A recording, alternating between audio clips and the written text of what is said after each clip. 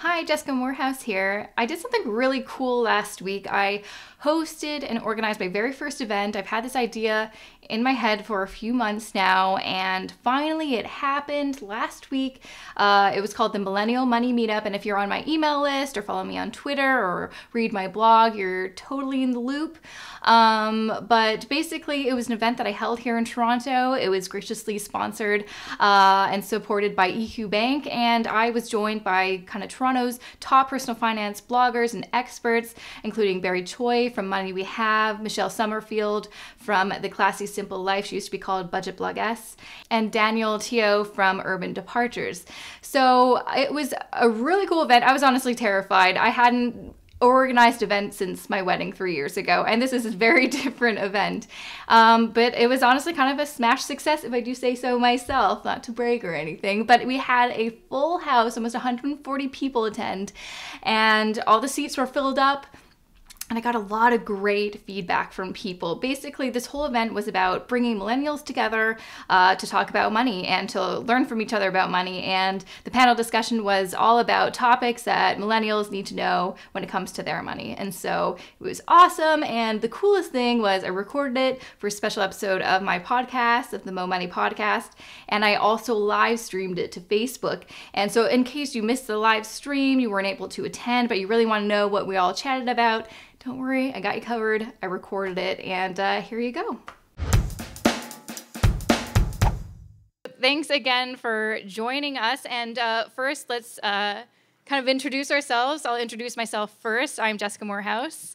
If you don't know me, that is okay, but I'm a personal finance blogger at jessicamoorhouse.com. I am the host of the Mo Money podcast, which you can find on iTunes or SoundCloud. And I am the founder of the first Millennial Money Meetup here in Toronto, and I hope it's the first of many. And I'm very excited to have these wonderful panelists here. These, if you don't know them yet, you will soon, because they are the top personal finance experts and bloggers, content creators in Toronto. And next to me, would you want to introduce yourself, Daniel? Sure. Okay. Hi, folks. My name is Daniel. First off, I'd just like to say thank you, Jessica, for having us on. And I'm in a very good company, and I think these are some of the most relatable members of the personal finance community in Canada. I'd just like to say, my name is Daniel. I'm father of two, married happily, and you know, I'm a bit of bitten by the travel bug. I'm a bit of a sci-fi geek, you know, and I write at Urban Departures as a way to simplify personal finance for a rich and balanced life. Really, I think of it as personal finance on autopilot, if you will. And the intention there is, you know, as career professionals, as family, you know, as someone with young families, I find that we get pulled in so many different directions, with so many different things vying for you know, priority. And I feel that that's something that we have something that we have to offer to be able to address that. So we want to take what we have, establish a framework for managing money so that people can really get back to the things that they care about. So that's what we're about at urbandepartures.com. Thank you. Hello, everyone. Thank you for coming, and thank you, Jessica, for hosting this fantastic event. And I'm in very good company. I am Michelle Summerfield, and you might have known me as Budget Bloggist, but I recently went through a rebrand, and my website is now theclassysimplelife.com. I've realized recently that in order to really take control of your finances, you really need to simplify your life. So that's the direction that I'm moving in. I'm moving away from stuff. I'm selling all my things. That's my latest adventure.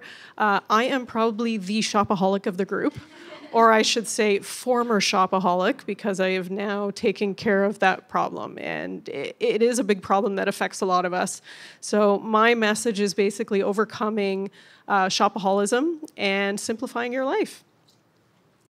Hey everyone, I'm Choi. I blog at moneywehave.com, where I'm a personal finance expert, and I write a lot about budget travel and travel in general. And my thing is more about spending money on experiences instead of things. So I don't care what your experience is. As long as you're saving first, do whatever you want.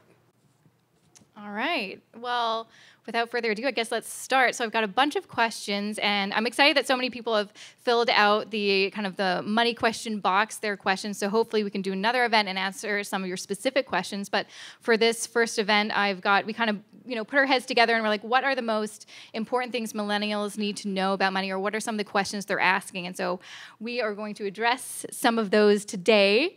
And the first one I've got here is, how important is a budget? Why does everyone suggest one? And that, it kind of, for me, it always seems like that's the first thing people tell you when you're just getting into personal finance: start a budget. So what are your thoughts on starting a budget? What's a budget mean to you? How do you budget, and why is it so important?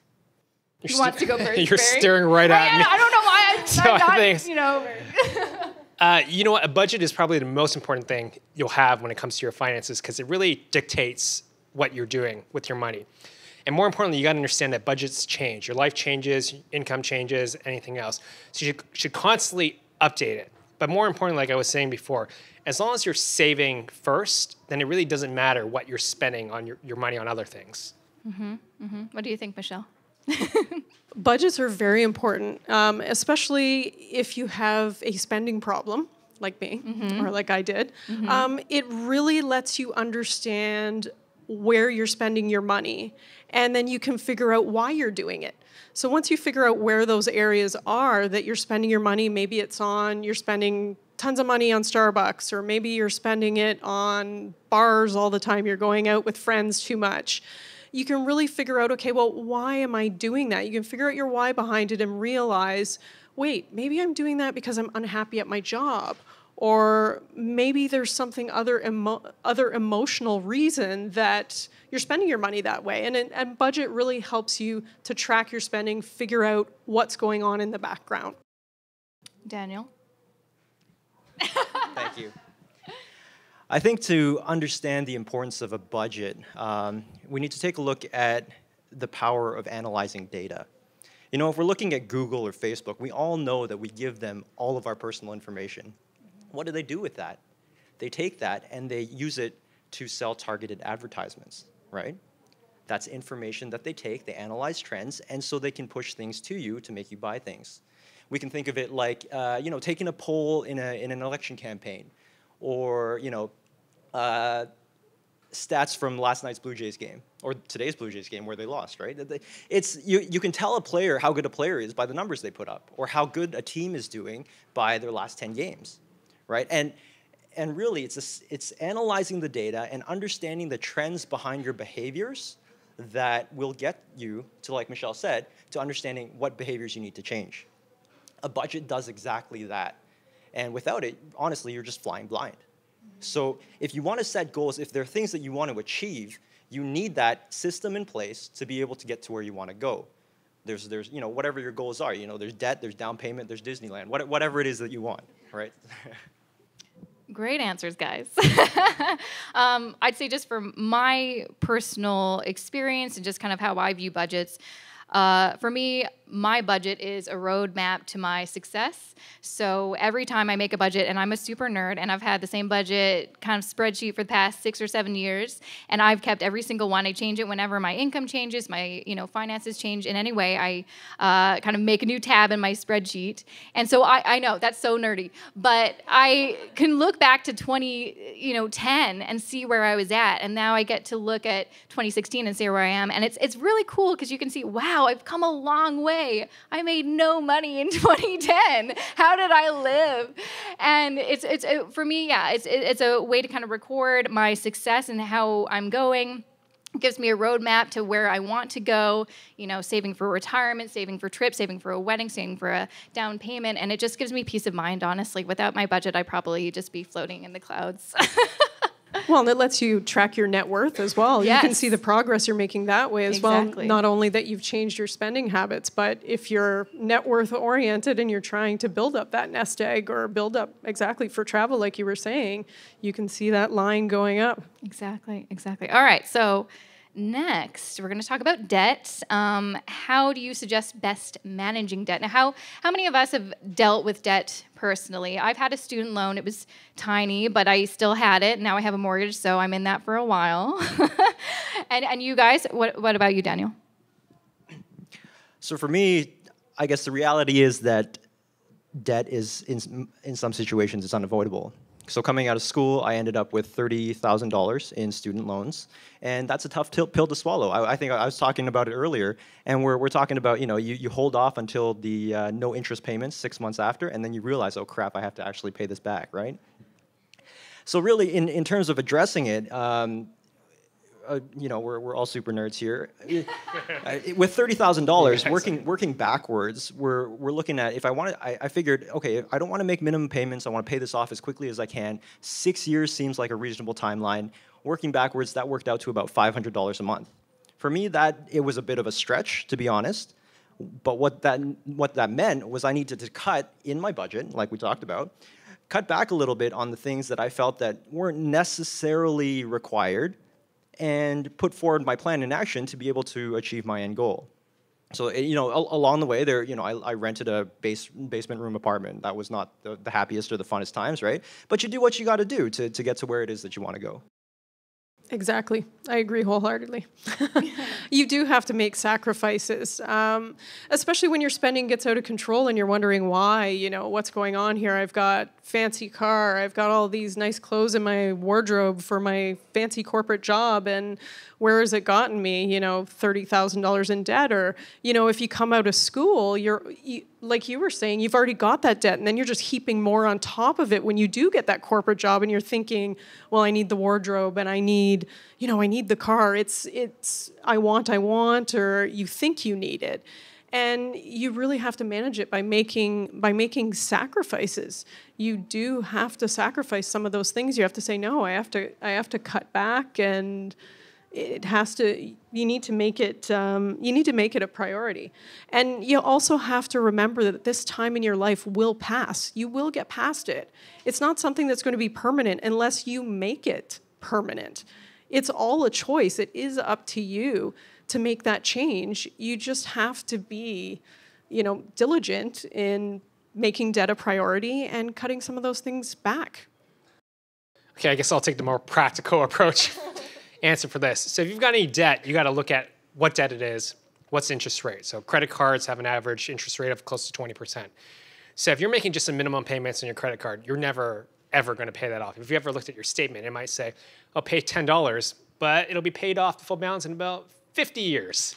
So I don't know about you, but I don't want to be paying off my credit card and everything else when I'm 80. Let's pretend. Let's say 60, okay? So that's your obvious thing. So you want to look at that, but there's a lot of strategies too. So if you've got some high interest debt with your credit cards, you can look at low interest credit cards, right? Maybe do a balance transfer, which will give you some relief for 6 months, just to kind of get ahead just for a little bit. With that being said, there's also, if you've got, say you've got multiple debt accounts, but you've got one that's only $1,000, maybe psychologically, it makes more sense for you to pay that $1,000 off right away.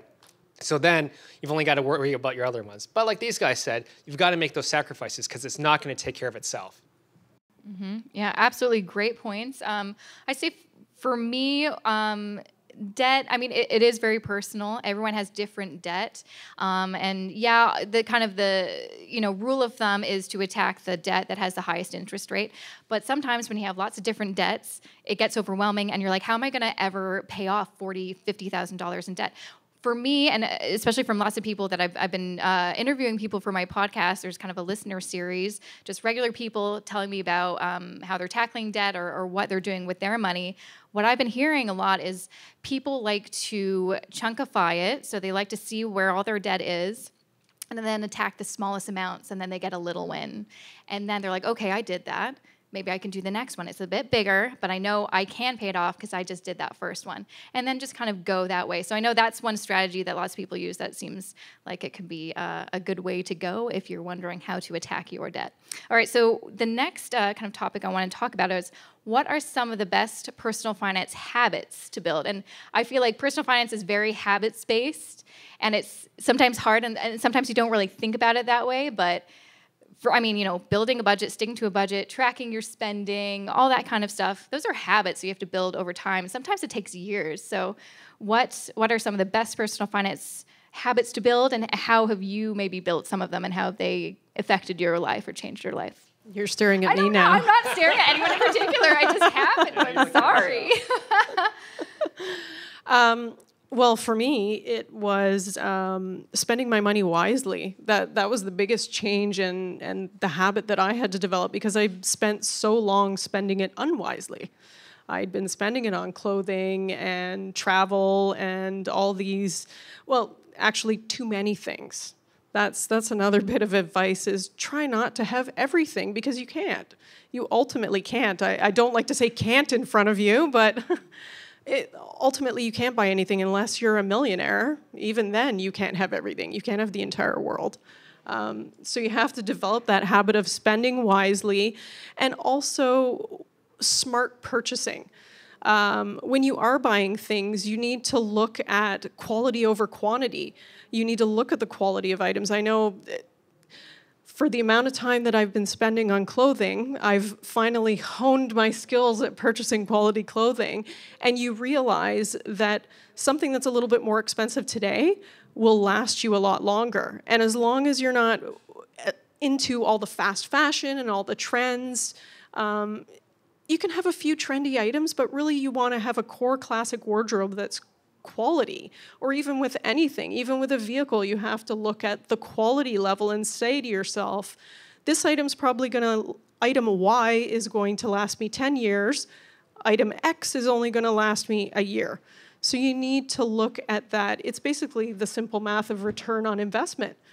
Is that item going to last longer and be worth the cash outlay in the beginning? For me, I think it's about being smart. So all of us, we know a lot about money, but we're no different from anyone else there. We have to learn about it. So there's so many great personal finance books out there. Million Dollar Teacher is one favorite of mine, Wealthing Like Rabbits. If you take the time to read one personal finance book, it might take you 10, 15, 20 hours, whatever. But I guarantee you'll know more than 80% of the population when it comes to money. It's that simple. You realize how easy it is. But also it's about taking advantage of what's offered to you. So one of my things I always tell people is, if someone offers you free money, you take it. So think about your job. Think about what benefits are available to you. There's so many people out there who have pensions or stock plans. It's becoming very rare, don't get me wrong. But take a look at what's offered to you. So if you've got children, you're talking about RSPs, the CSG grants, or even tax breaks. So as long as you understand what's available to you, you should be trying to take advantage of it. So I think the building of habits, that's a very good question. I think that it's a little bit too generic of a question to be able to fit the different personality types that are out there. So I think that, taking a page out of my family's book, and I'm going to pick on my wife a little bit here, she's a little bit more of an impulsive spender. So the habits that she works on is more around the activities of trying to control the triggers to curb spending. So some things that she's tried before are unsubscribing from brand newsletters, for example. If you're not exposed to it, you're less inclined to pursue it, or foregoing a shopping trip altogether. Something like that fits your personality. Me, on the other hand, I'm not an impulsive shopper. I'm actually a little bit more lazy. So the way that I approach it is I still have habits that I need to work on. Part of me being lazy means I hoard money, and I just leave it sitting there not doing anything. What I have to work on, and what I try and work on actively, is to try and automate those processes so I can think about that less and, like I said, get back to the things that I want to focus on. So that's so I guess to sum that up, depending on your personality, you got to understand your motivations in why it is that you're pursuing that purchase, and then use that to develop your strategy to kind of tackle that. So. Mm-hmm. Great.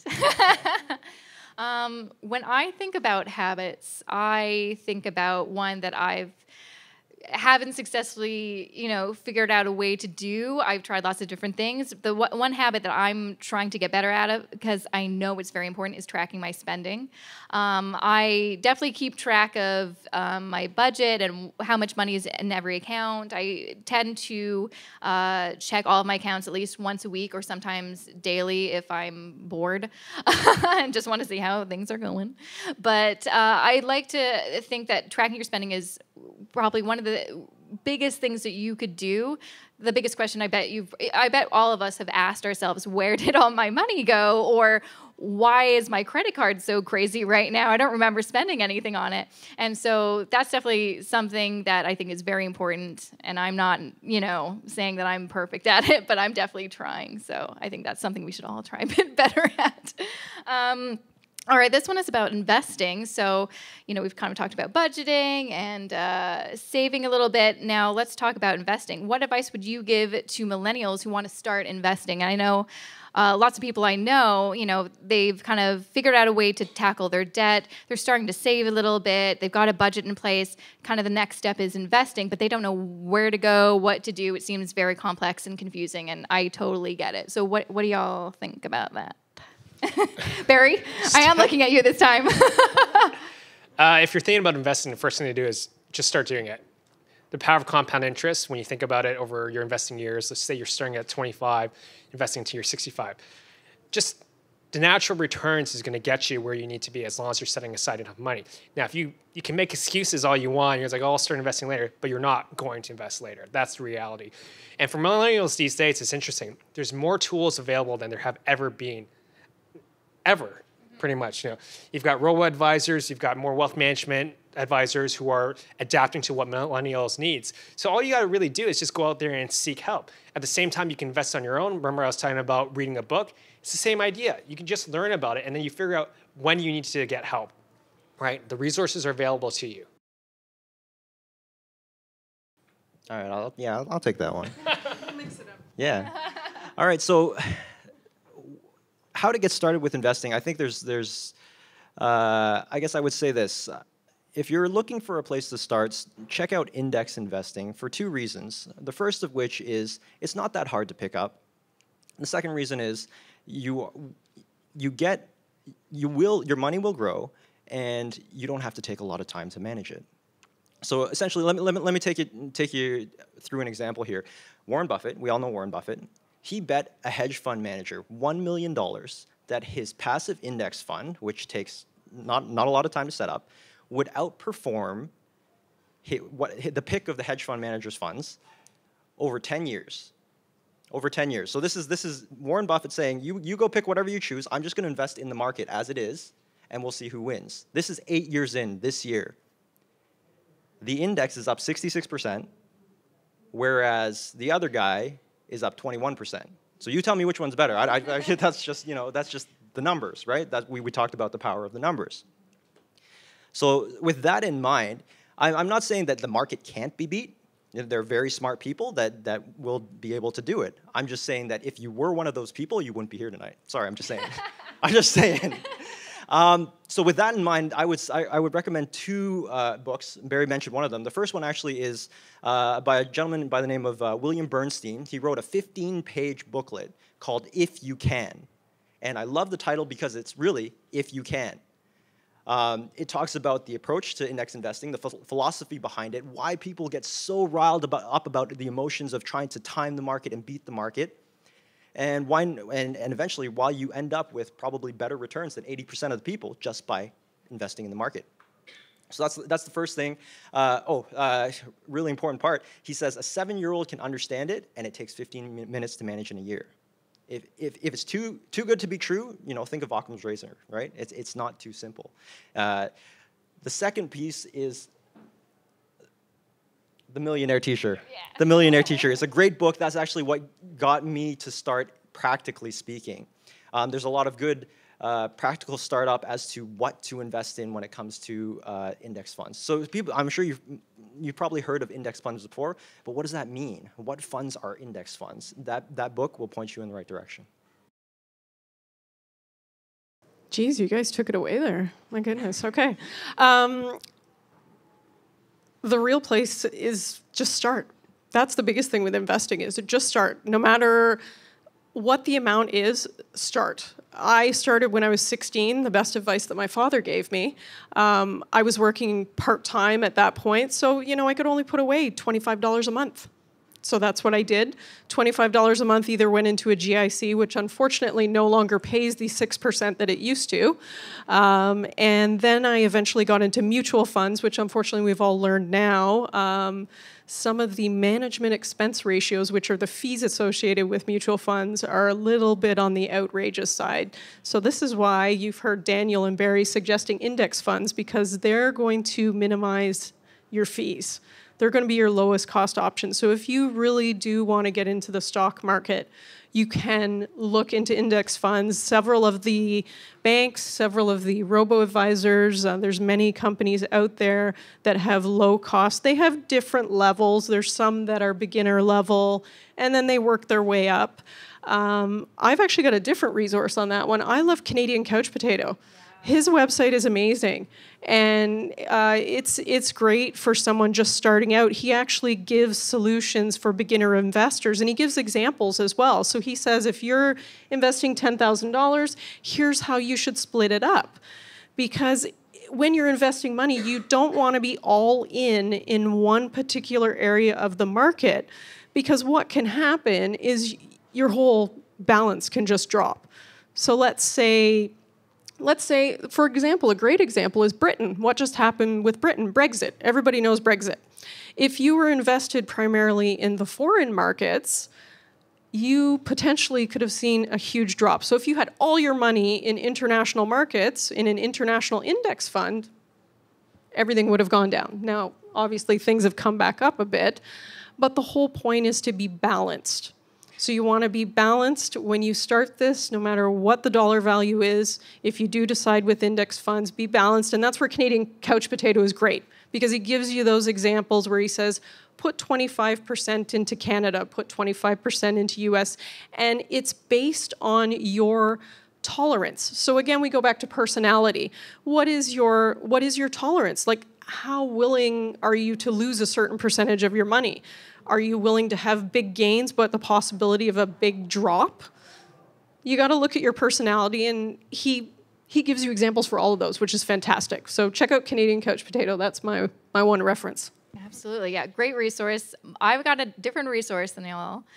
John Robertson has a book called The Value of Simple, and it also goes into like very specific detail about index fund investing, which is awesome. There's also a podcast episode. I interviewed him. Little plug there. Also, I did one with Barry about index fund investing, so y'all should check that out too. But I kind of agree with you. GICs, mutual funds, they aren't what they kind of were, and index funds and ETFs are kind of the cool new thing to invest in.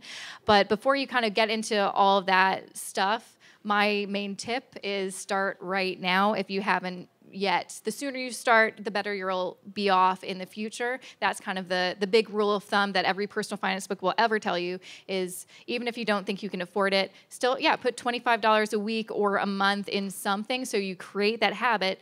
Then you start kind of putting more money and more money into it. It becomes a habit. You don't even notice that you're putting money away. It doesn't really change your lifestyle. But then over the, several years, like, wow, look at how big that's grown. I'm so glad I started. And it's great if it's locked away in an RRSP, because you can't touch it.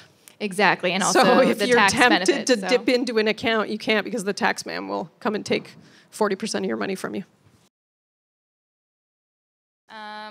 So I'm kind of getting the cue that we should wrap up, because apparently we can yab for a while and didn't realize we'd get through these questions like this. So for the last question, I'm going to say, what are some of the things that you guys are saving for? What are some of your savings goals? I think it's always really helpful to find out what other people's savings goals are, so we can kind of be like, maybe I should think about, or, I didn't know I should start saving up for that. What do y'all think? Barry?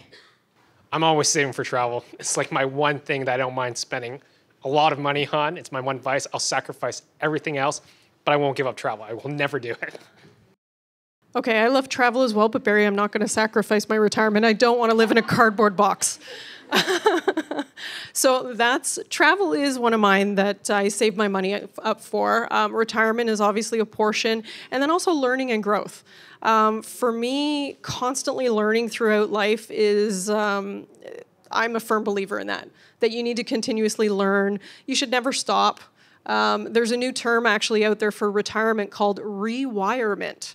Apparently, all the baby boomers, the 60s and 70-year-olds, they're all changing things up because they don't want to stop.